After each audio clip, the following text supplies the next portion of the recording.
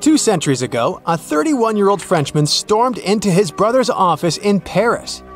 He had only one thing to share. "I've got it!" The man was so excited that he immediately collapsed. He spent the next 5 days in bed recovering his health. Who was this mysterious person, and why was he so thrilled? Jean-François Champollion made one of the greatest scientific breakthroughs in human history. He had cracked the code of Egyptian hieroglyphs. This enabled scientists to finally unravel the secrets of this ancient civilization. They weren't able to read hieroglyphs for nearly 2,000 years. After the Romans took over Egypt, the intricate writing system slowly faded away from people's minds. The last of the hieroglyphic texts date back to the 4th century. For thousands of years, Egyptians used images to show their lives. But the knowledge of how to read these pictures was lost to modern science. The story of hieroglyphs began in 3250 before current era. That's when ancient Egyptians developed writing.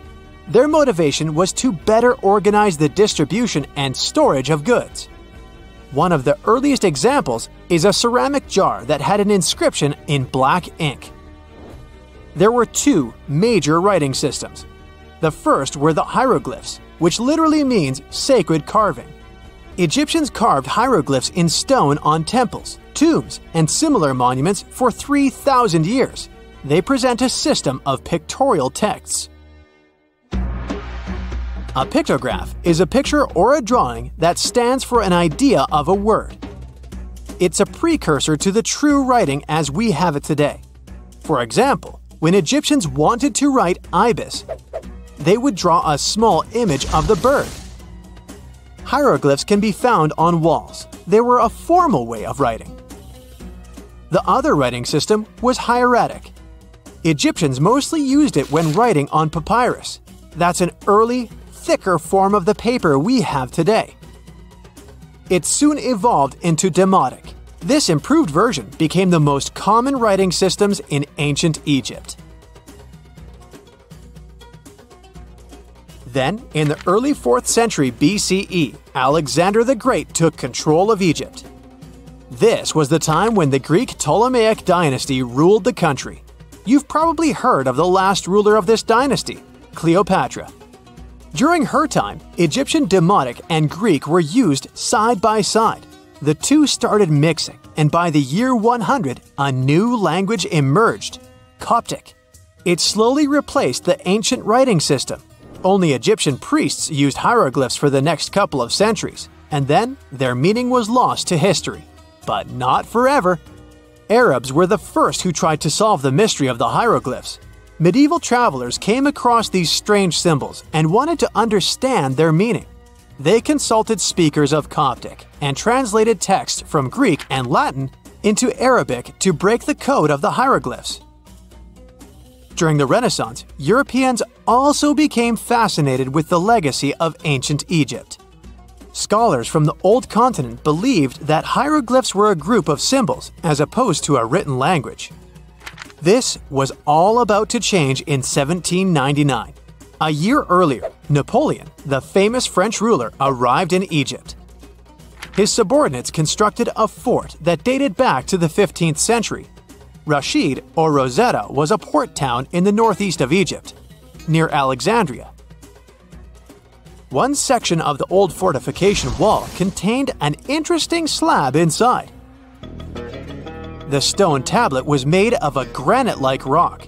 It was just 40 inches high and 30 inches wide. It contained 3 distinctive sections of text carved into it. The letters were in 3 scripts and 2 languages: hieroglyphs, Demotic, and Greek. It was a fragment of a larger ancient stela. These are upright stone slabs that are used to dedicate to a person or an event, but the one from Rosetta was damaged. 2/3 of the hieroglyphic text on the top was missing. The bottom Greek text lacked a cornerstone. The only fully preserved section was the writing in Demotic in the middle of the slab. It eventually ended up in the British Museum. The scientific community was intrigued, and the race was on to decipher it. Prints and casts of the slab went out all over Europe. Scholars already knew ancient Greek, so in theory, this shouldn't have been so hard. The first people who saw the Rosetta Stone thought the process would take 2 weeks. In the end, it took 2 decades. The main issue was the fact that hieroglyphs and spoken ancient Egyptian didn't have a connection anymore. Scientists didn't know what sounds the letters on the slab corresponded to. Imagine if English disappeared 1,000 years in the future. Then someone finds a tablet with the word dog. At first, they wouldn't know how to read the word or the individual letters. Even if they figured out how to pronounce the word, they wouldn't know its meaning. This is what linguists were dealing with in the case of the Rosetta Stone. The careful study of the artifact produced another find. The texts weren't direct translations of each other. They both described the same event, but in different words. It was like you saw a movie with 2 friends, and then all 3 of you wrote different reviews about it. The original text was probably in Greek, but the translators added extra words to make it sound more Egyptian. An English physician and physicist, Thomas Young, made the first great breakthrough. He knew that the name Ptolemy appeared several times in the text based on the Greek translation. This wasn't an Egyptian name, so it was impossible to represent it with a single image. The only way to spell out this Greek name was to use symbols that sound like it when produced. This is called transliteration, and we have it today as well. This is how foreign-sounding words are written down in Chinese or some Slavic languages. Young focused on sets of hieroglyphs in oval frames. These are called cartouches. He experimented a bit but finally discovered that one of them read, Ptolemy the Great. The individual hieroglyphs that made up this name corresponded to sounds needed to produce it. This is where our mysterious man from the beginning of the video enters the picture. Champollion picked up where Young left off. He knew Coptic, so the Frenchman was able to determine what many other hieroglyphs sounded like. The eureka moment was close. It came while he was studying a cartouche from a site dedicated to Ramses II. It had 4 symbols. The last 2 were the same. He determined this was the sound S. The first symbol was the sun. This is Ra or Re in Coptic. So the cartouche read Ra something SS. Can you already guess the name? Of course, it's Ramses. This breakthrough finally cracked the code. Ancient Egyptian wasn't a mishmash of cool-looking images. It was a phonetic language that Jean-François Champollion discovered in September of 1822. The stone slab is today known as the Decree of Memphis. The Egyptian Council issued it in this city in the year 196 before current era. In it, they expressed their loyalty to the pharaoh. They erected identical stelae in temples all across Egypt. The Rosetta Stone was just one copy of them, but its content is less important than the fact that Champollion's translation gave these ancient peoples their voice again. During the 1800s, European scholars didn't think that the Egyptian civilization was much older than classical Greek or Roman. Now that scientists could read hieroglyphs, a whole new chapter of human history opened. One of the most famous finds in the history of archaeology happened in 1922. That's when the British archaeologist Howard Carter discovered the tomb of Pharaoh Tutankhamun in Egypt's Valley of the Kings. The whole world admired King Tut's golden mask. But without Champollion's pioneering work, it would be impossible to know who its owner was. The young pharaoh's cartouche is phonetic. For instance, you pronounce the pictograph of a chick as the vowel U. The symbol for the key of life is an ankh, and there is a shepherd's crook in the end. It symbolizes the word ruler. It's 1898, and you're taking part in excavations in Saqqara. This place, not far away from Cairo, is full of ancient tombs and pyramids. You're in your Indiana Jones mood and hope to find something really phenomenal to become famous. Gold, manuscripts, treasure maps, mummies of famous pharaohs. Wait, a wooden bird? You're really disappointed as it looks like a regular toy. An old one, but still. Little do you know that years later, someone would propose that your bird was actually an ancient monoplane. So the artifact, nicknamed the Saqqara bird, is made of a sycamore tree. The birdie has a wingspan of just 7 inches and weighs around 40 grams. A perfect original souvenir from Egypt, I would say. It's over 2,000 years old and looks pretty plain, without any carvings of feathers or other intricate ornaments. It has a beak and eyes though, which makes our find look like a hawk, the emblem of the deity Horus. Its tail is rather unusual as it's squared, looks weirdly upright, and it seems like the sunken part of it was the place for a now missing piece. Humans love solving a good mystery, so there have been several attempts to explain the use of the birdie. First, quite simply, is that it was a ceremonial object. The second idea is that it was a toy for a child from some well-off family. It could have been some sort of boomerang, which was a popular concept in ancient Egypt. Then there was a theory that the bird had been used as a weather vane. But this one has been debunked as the figure doesn't have any holes or markings, except for the one made at the museum in Cairo to fix the exhibit on a stick. So there was no way to hang it in the past. Almost a century after the bird was found, Egyptologist Dr. Khalil Masiha proposed a new theory that it could have been a model of a monoplane. He believed the bird was missing a horizontal tailplane. Otherwise, it had its wings set at a right angle, similar to that of modern planes. It could have worked to generate the aerodynamic lift necessary for flights. Dr. Masiha also claimed that it was common at that time to place miniature models of technological inventions in tombs. So, did the ancient Egyptians really invent the plane in 200 BCE? That would make the Wright brothers, who are considered the inventors of aviation, really upset. They made one of their first flights only in 1903. There's just one way to know for sure, and that is to test the model. But you know, the ancient museum in Cairo would unlikely let one of their cherished exhibits fly around like a toy. That's why glider designer Martin Gregory built a similar model, this time of balsa wood, and concluded that even with the missing tailplane, the plane wasn't much of a flyer. Case solved? Not really.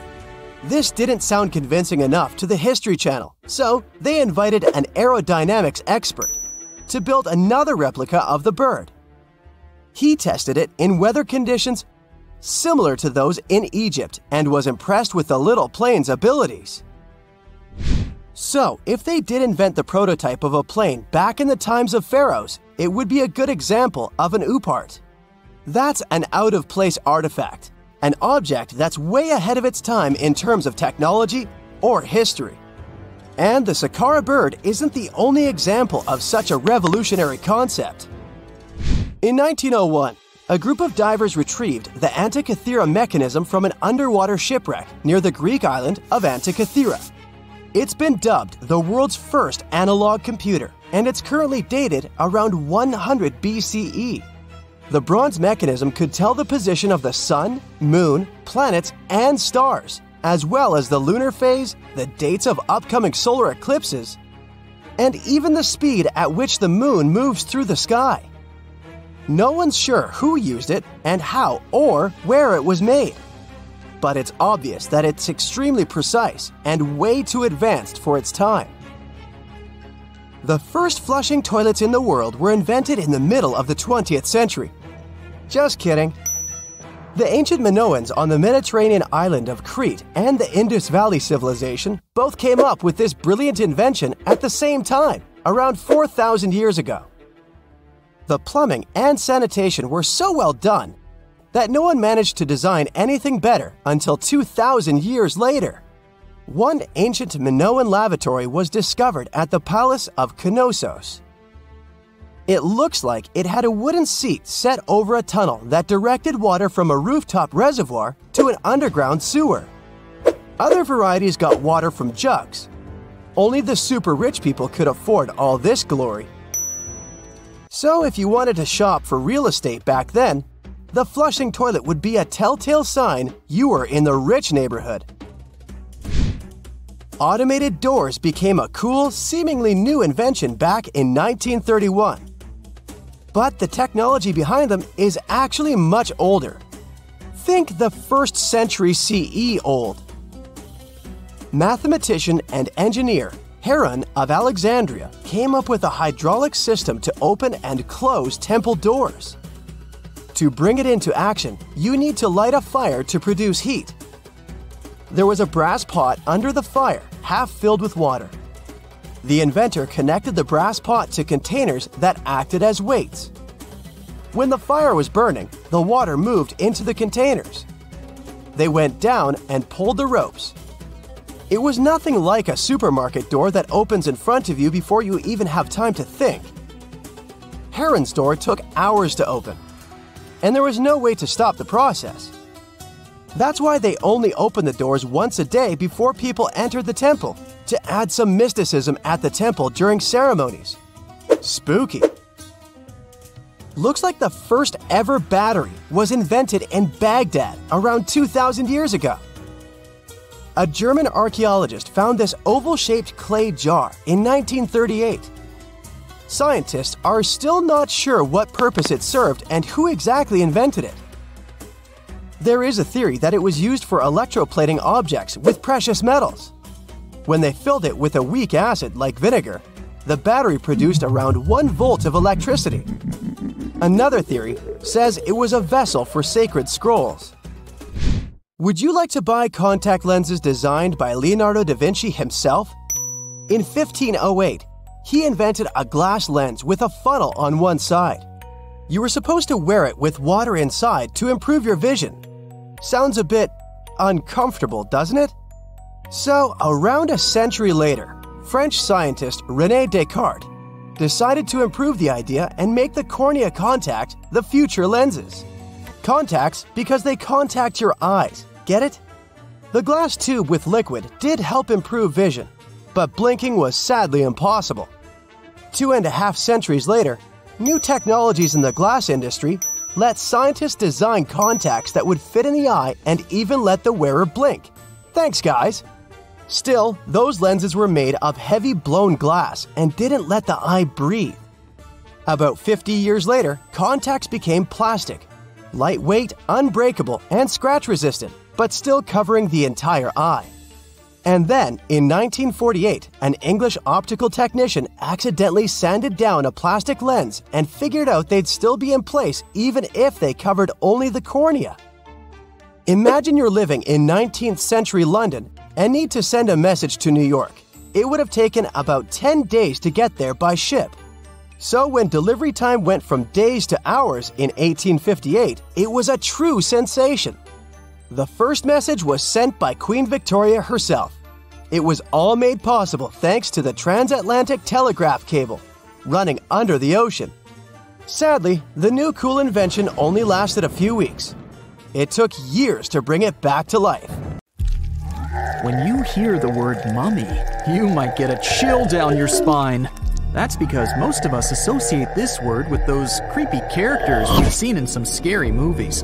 But in reality, mummies have helped us understand a lot about ancient civilizations, their rulers, and about how people used to deal with losing their loved ones.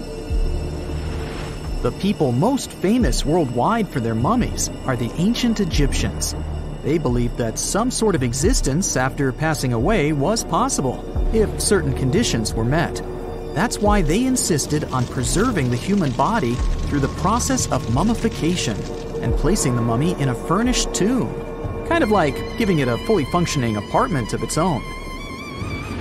Why did they believe in this?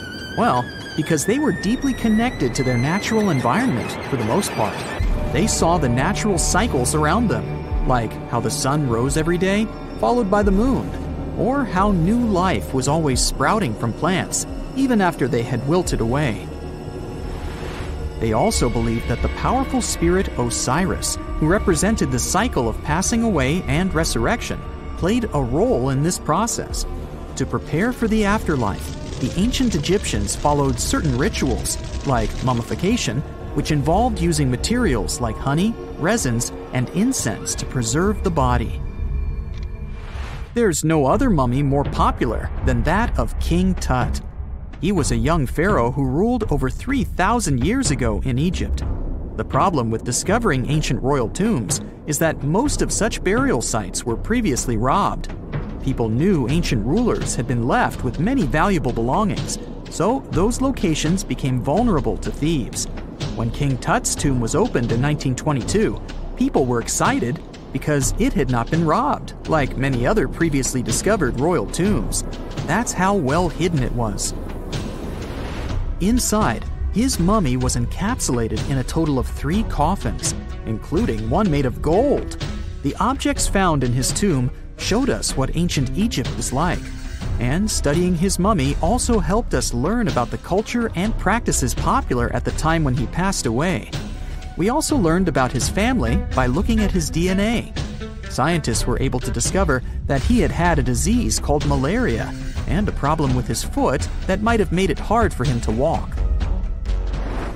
Ramses II was another pharaoh in Egypt who ruled for 68 years, which was quite a lot back in the day. He was known for his expansion campaigns and building projects.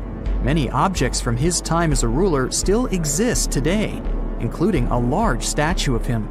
Ramses II was about 6 feet tall and lived to be about 90 years old. After looking at his mummy, scientists concluded that he may have had a medical condition that affected his spine. Now, remember those thieves I mentioned before? They are probably the reason why Ramses II ended up in a plain coffin in a secret collection of royal mummies at Deir al-Bahari, which was rediscovered in 1881. Thankfully, archaeologists were able to identify him because his journeys had been recorded on his wrappings. The process was really tedious too. In fact, in ancient Egypt, the mummification process could take a staggering 70 days to complete. A special person would say a very specific speech while delicately handling the body and drying it out using a type of salt called natron.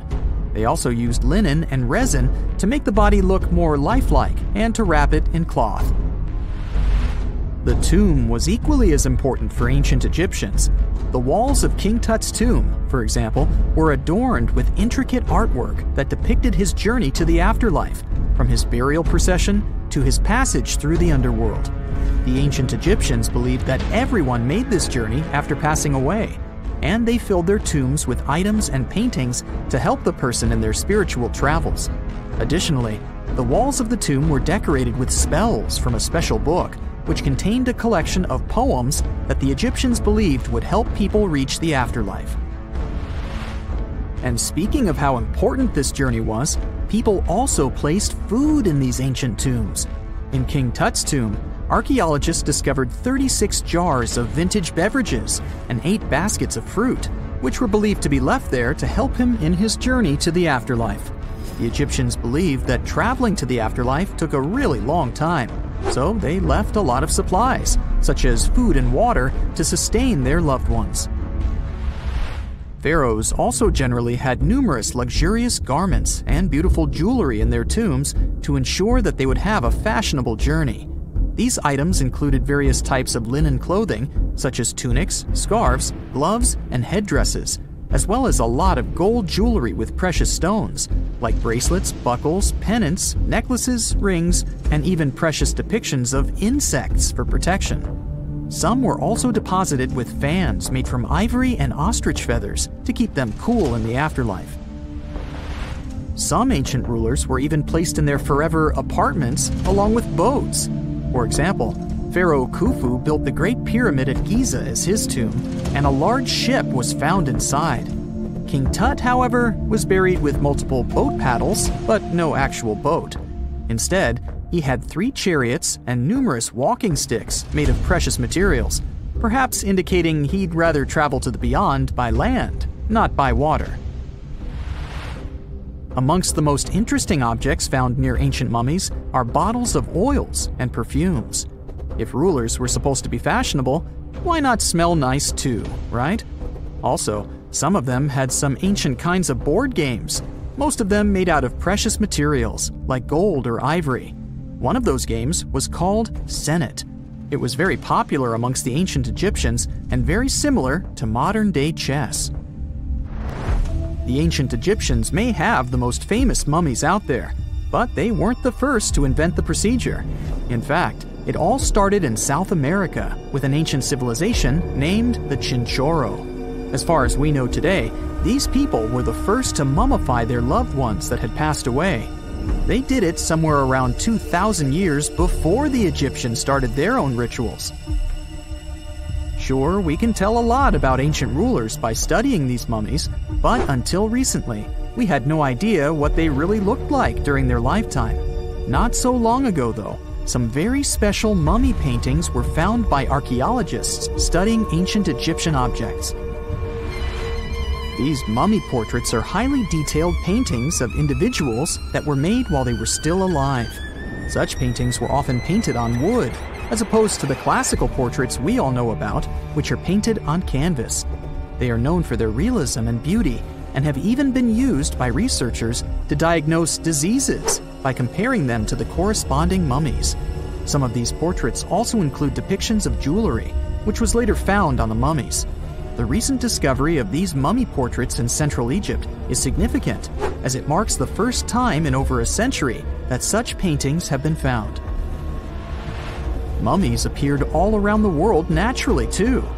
Mummification can occur without people intervening because of natural conditions, like extremely cold or hot environments, places with a lack of oxygen, or accidental exposure to chemicals that preserve the body. These conditions don't allow bacteria to grow, resulting in the body remaining more or less intact. Famous Otzi was one of these mummies. We know today he was a man who lived around 5,000 years ago in Europe. But upon his discovery in the Alps in 1991, Austrian authorities initially believed that he was a modern mountaineer because of how well preserved the body was. However, after the Iceman was removed from the glacier, it was determined that he was actually from the Copper Age. The year is 1923. Two teenagers sneak out of their homes in the middle of the night in Florida City. Rumor had it that an old man was building a rock castle by himself. But every time someone tried to see what the old man was doing, he would stop working.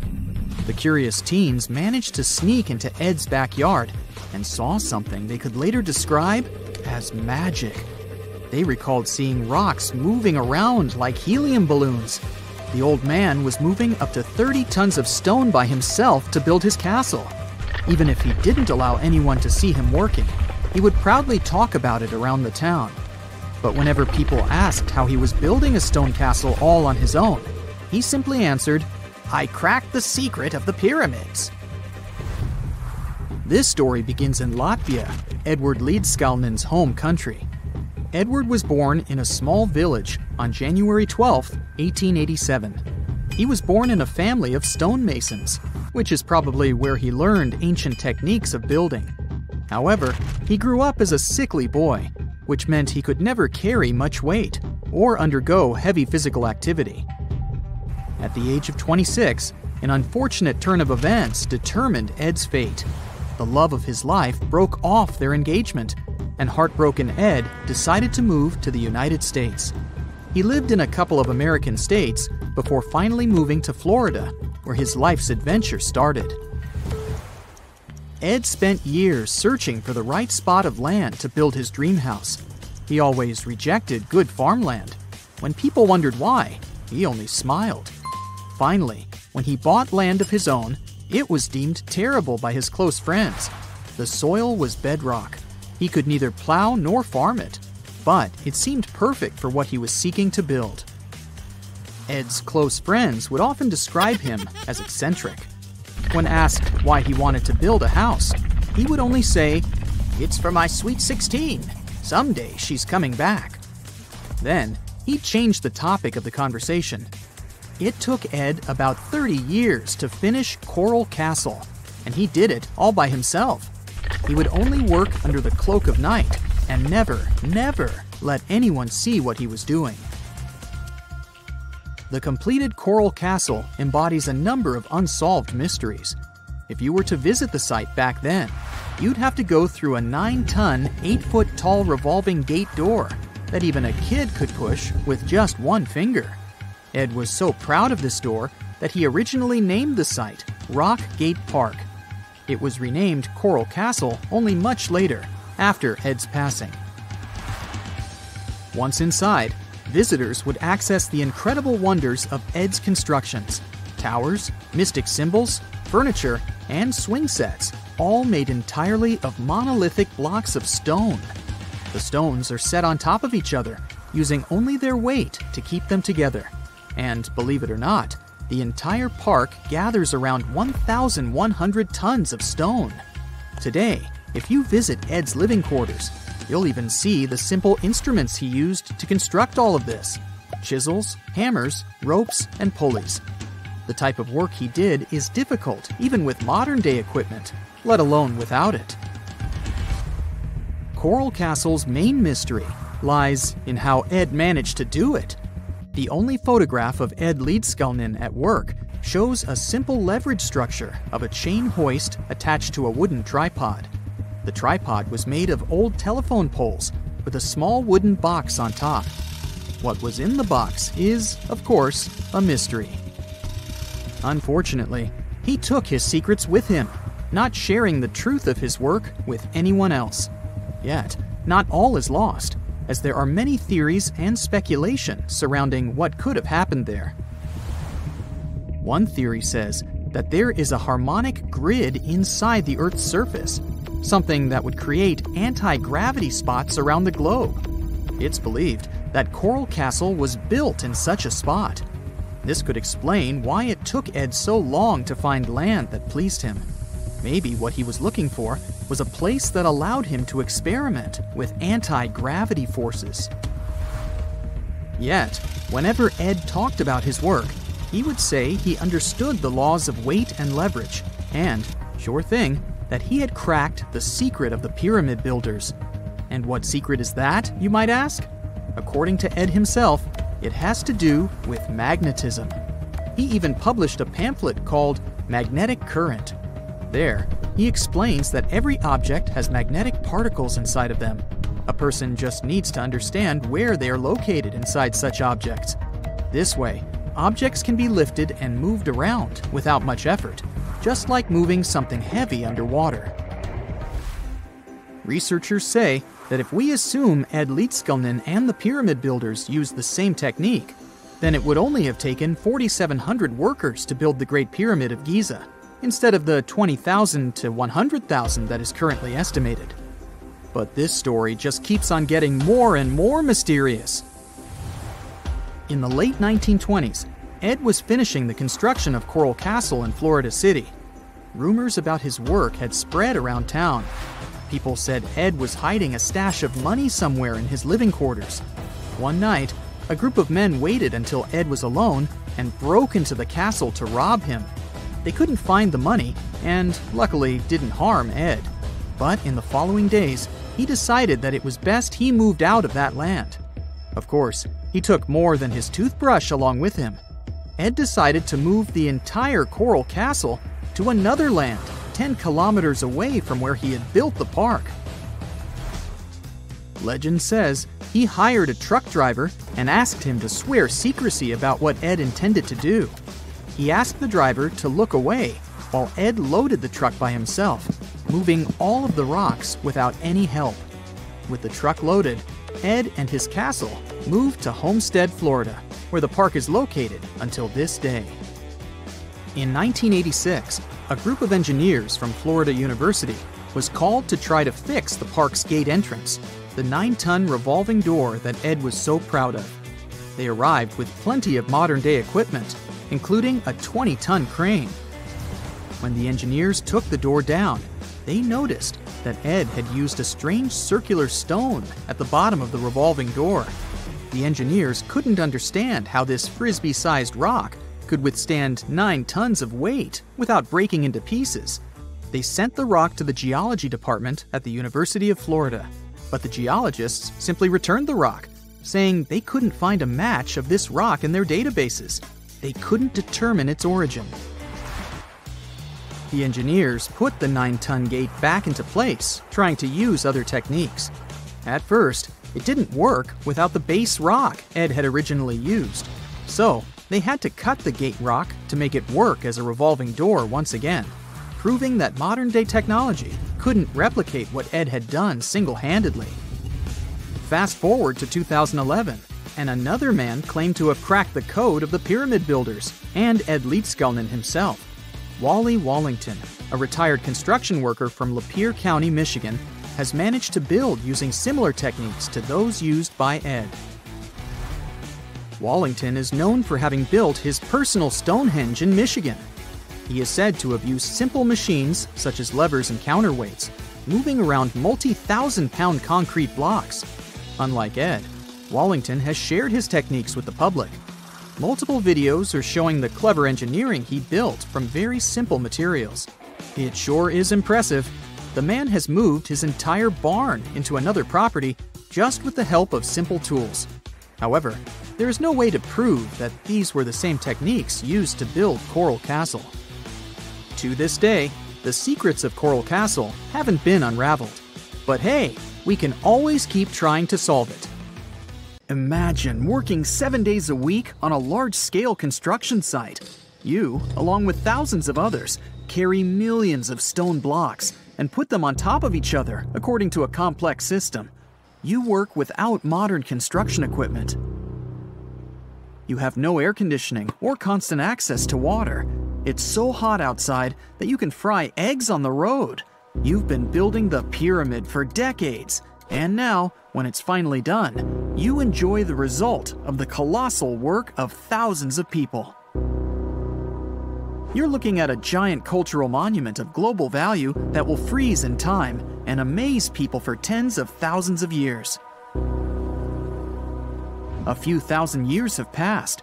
People in the 21st century see the pyramids and are like, wow, I can't believe humans have built this. Yeah, the people who built the pyramids wouldn't have appreciated such a theory. But actually, there are reasons to believe that people built it using some fantastic technology. From the outside, it seems the Great Pyramids are just big triangles of stone. People just put some heavy blocks on top of each other, and that's it. In fact, the design seems too perfect to be true. The pyramid consists of more than 2 million blocks. They lay so close to each other and are so even that you couldn't squeeze even a thin sheet of paper between them. Scientists still can't figure out the exact technology for building the Egyptian pyramids. One of the biggest and most famous is the Great Pyramid of Giza. This huge construction, well known all over the world, has one big secret. There should be a capstone on top of the pyramid. It's a triangular-shaped stone block, a small pyramid on top of a huge one. It's also called a pyramidion. The builders of ancient Egypt made it out of granite and limestone and covered it with gold. No records or old drawings prove that there was a pyramidion at the top of the Great Pyramid of Giza. But there's another ancient Egyptian structure with such a triangle, the Red Pyramid.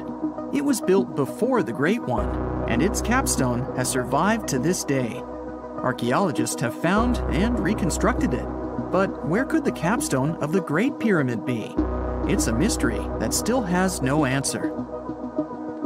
Some are sure that some thieves have stolen it from the top.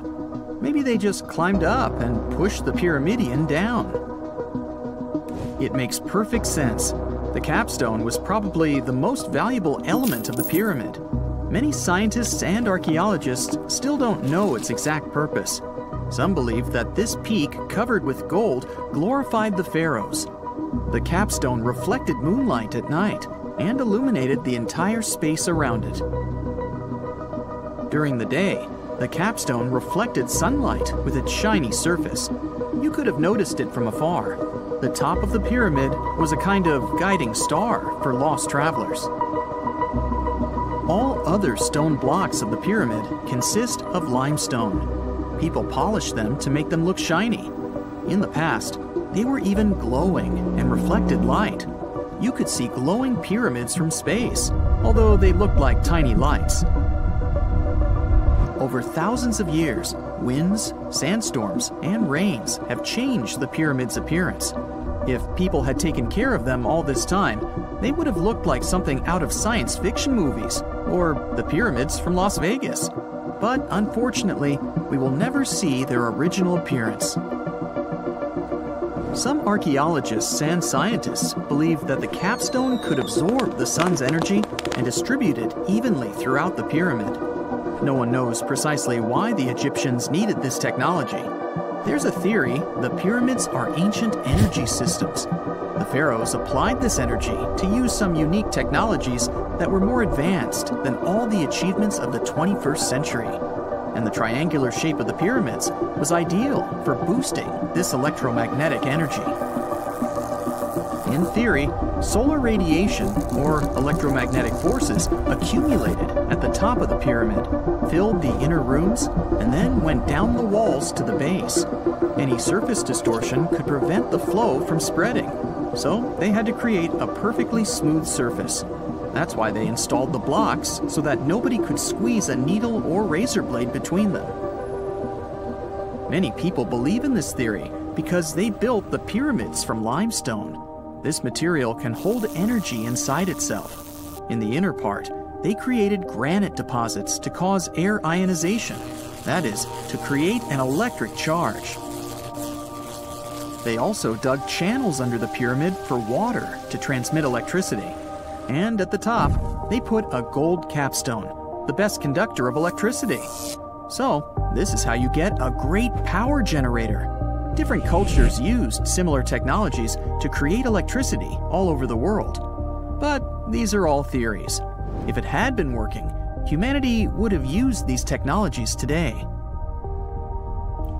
There are mentions of the metal industry, chemistry, engineering, physics, mathematics, and astronomy in some ancient records. Most scientists don't believe in all these things. We know the detailed stages of the technology's development in different cultures. In the 21st century, scientists, historians, and anthropologists can track the evolution of all modern devices. If people had created some technological inventions in ancient times, the history of the world would have looked different. Perhaps all the achievements of antiquity could have been wiped off the face of the earth by global cataclysms, and it can happen to us. Just imagine how people would dig up a laptop in 5,000 years. Perhaps they wouldn't understand what kind of device it is. Another Egyptian wonder surrounded by mystery is the statue of the Sphinx. The Egyptians carved it out of a single massive piece of limestone about 4.5 thousand years ago. But scientists still don't know the exact date of its construction or who built it. People painted the Sphinx in different colors, so it looked much brighter and more vivid in the distant past. It was shining just like the Great Pyramids. Anyway, time hasn't only changed its appearance, but its name too. Initially, the Egyptians called it Hor-Mekhet. The Greeks renamed it the Sphinx about a few hundred years after it had been built. The Sphinx emphasized the greatness of the rulers of Egypt. It also performed a symbolic function of a watchdog guarding the tomb of the pharaoh and the paths leading to it. This version sounds realistic, since archaeologists have discovered many secret entrances at the foot of the Sphinx. Perhaps these rooms and intricate tunnels lead to underground halls with treasures. And treasures don't always mean gold and jewelry. According to legends and theories, the Sphinx guards the Hall of Records, the storage of all humankind's knowledge. The information about the ancient mythical state of Atlantis could be there. You can find many detailed maps of the internal dungeons of the Sphinx on the internet. They show structures 12 stories deep under the statue. It looks like a small city filled with gold, scrolls of knowledge, and various ancient artifacts. But don't believe all these maps. These are just theories. Several thousand years have passed, but people have very little information about it. Archaeologists know that there are still many strange and exciting things about the Sphinx that are still undiscovered. Some locals are afraid to research because they believe they can awaken something terrible from the underground depths. Therefore, it's mostly scientists from other countries who conduct the excavations. In 1998, scientists discovered strange tunnels leading to empty rooms under the Sphinx.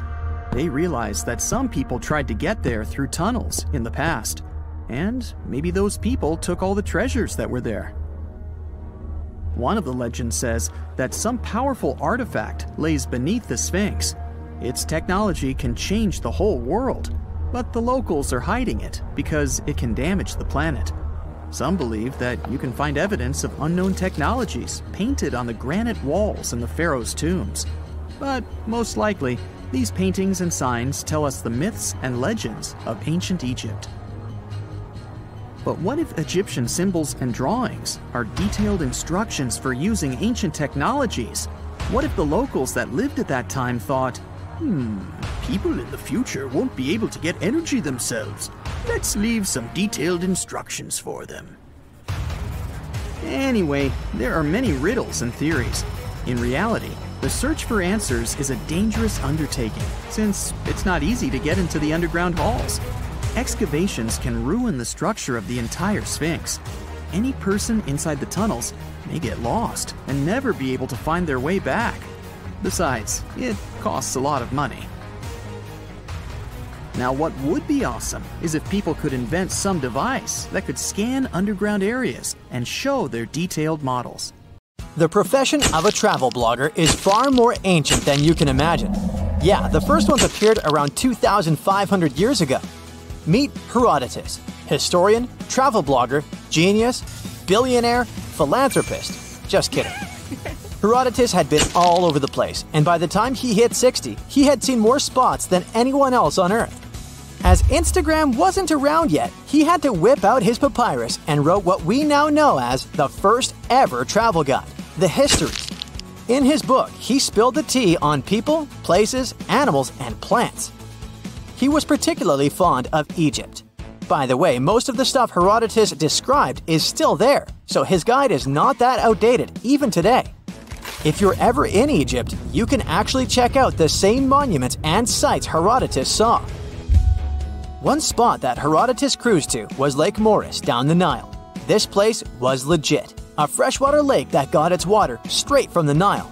There was this city called Crocodipolis chilling on its shores. Yep, there were a lot of crocodiles there. That city is also still around today, just under a different name, Fayum. Right in the middle of Lake Moeris, there were two giant pyramids that took Herodotus' breath away. Here comes the mystery. At the moment, these two pyramids are gone. Seems like, according to the travel guide, we're missing two Egyptian pyramids. Herodotus claimed Lake Moeris was man-made, like someone dug it up with their bare hands. He thought so because there were two pyramids smack dab in the middle of the lake. But let's face it, it would have been physically impossible to build something like that in a natural lake. I mean, the ancient Egyptians were pretty advanced, but they definitely didn't have scuba divers and all the essential equipment back then. The pyramids were 50 fathoms above the surface and another 50 fathoms below. Just to give you an idea, 1 fathom equals 6 feet, so those pyramids were around 600 feet tall. That's taller than the famous Pyramid of Giza. And while the Pyramid of Giza has a modest little capstone, these twin pyramids had statues of pharaohs chilling on top. That's why you've never heard of them, and there are only a couple of drawings depicting them. So what happened? Well, time is ruthless. Take the Great Labyrinth Herodotus mentioned, for example. Nowadays, it's just a pile of rubble and cobwebs. Even the once magnificent Lake Moeris has changed. The water there has turned salty, and now it's just a fraction of its original size. Sure, change is inevitable, but you would think pyramids would stand strong against the test of time, right? Their unique designs make them super durable. So where are these pyramids now? Well, chances are they never actually existed. We all know that some travel bloggers tend to exaggerate, right?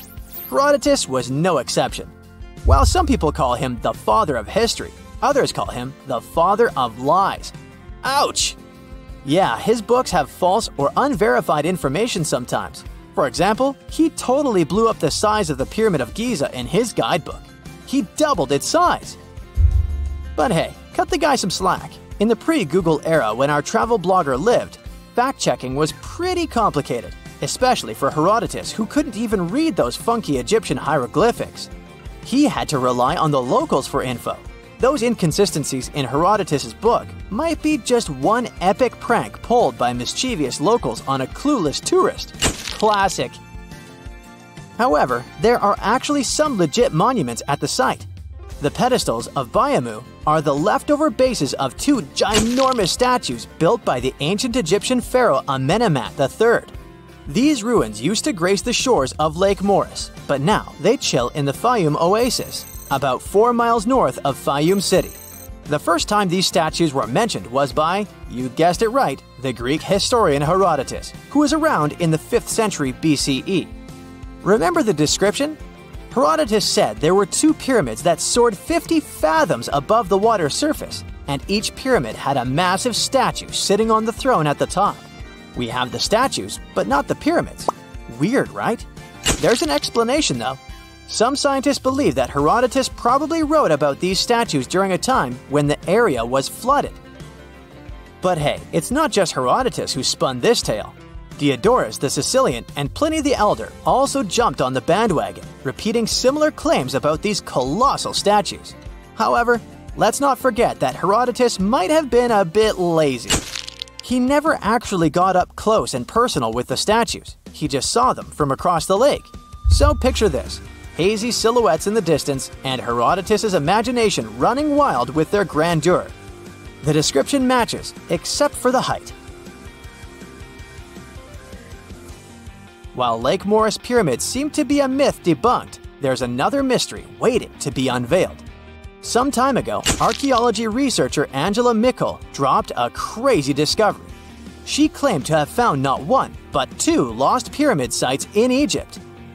The craziest part is that she didn't even have to leave her couch to find them. She basically found those pyramids online. After spending 10 years studying Google Earth, Angela managed to pinpoint these two areas along the Nile Basin. They're about 90 miles apart, and both have some funky-shaped mounds. The first one is chilling by the Nile in Upper Egypt, just 12 miles away from Abu Sidoum. The second one, 90 miles north, has a 140 feet wide four-sided shape. The second site even has a massive triangular plateau that's a staggering 620 feet wide. Angela wrote on Google Earth Anomalies back in 2012, saying that the mound looked super flat on top and had a crazy symmetrical triangular shape that had been worn away over time. And the second site? It got this square center that's totally out of the ordinary for a mound this size. It almost looks like a pyramid when you see it from above. But not everyone is convinced. Some Egyptologists say these mounds are just geological features called buttes. Apparently, they're pretty common in the local Fayum Desert. These buttes form when sediment piles up and there's a stubborn layer that doesn't want to erode. So when the surrounding sediment washes away, that tough layer stays put and makes the hill all flat. Still, this one's just a theory as of now. By the way, Egyptian archaeologists just made one more incredible discovery. This time, it's not a theory, but an actual site.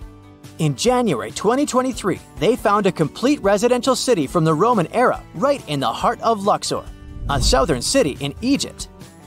This ancient city, dating back 1800 years to the 2nd and 3rd centuries, is actually the oldest and most important city ever found on the eastern bank of Luxor. The archaeologists uncovered a bunch of awesome stuff during their excavations. They found several residential buildings, 2 pigeon towers that were used to house pigeons or doves, and even some metal workshops. Inside those workshops, they stumbled upon a treasure trove of pots, tools, and Roman coins made of bronze and copper. It's like a real-life time capsule. This kind of find is pretty rare in Egypt. Usually, they come across temples and tombs during excavations, especially on Luxor's West Bank, where the famous Valley of the Queens and Valley of the Kings are located. But this time, it's all about this amazing residential city. And get this, back in April 2021, they announced the discovery of a lost golden city on Luxor's West Bank that's 3,000 years old. The archaeological team called it the largest ancient city ever found in Egypt. It's like they're uncovering hidden treasures left and right.